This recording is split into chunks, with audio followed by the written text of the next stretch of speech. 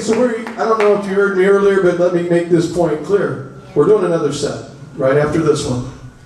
So we're going to do one more song. Don't leave unless you gotta. Unless it's your break to make it. It's like, well, you know, getting kind of late. Had enough of the rock and roll. Had enough of that stuff. I understand. It can be a loud and overpowering kind of music. Right now we're going to do a song by Chuck Berry. This was the first song I ever sang in front of people.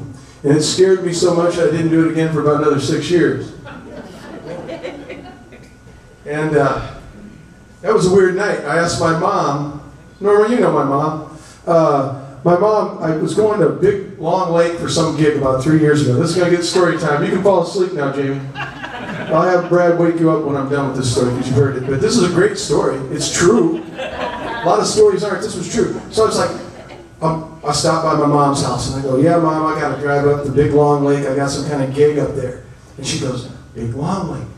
That was where you first sang Johnny Be Good. And I said, I remember that. I remember that. She goes, do you remember the storm that night?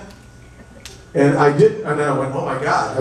The repressed memory part of my brain woke up at 8 years old and going, oh yeah, it was a fearsome night.